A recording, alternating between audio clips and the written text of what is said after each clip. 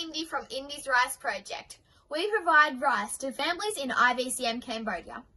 I want to invite you to join us in Fibre for Food. As the coronavirus spreads throughout the world, Cambodian families need our help now more than ever. Schools, hotels and churches are shut, and borders are shut.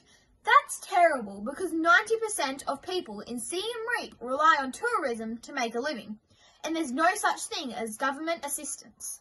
People are panic buying food, not toilet paper, food, which is making prices go up, with lots of people who can't afford what they need. We need your help as we try to reach out to more families with rice, those desperate to survive as their villages run out of food. From as little as $5, you can make a difference in the lives of Cambodian families who may not have the option like Centrelink, but they have you and they have me. So donate now and join Fibre for Food.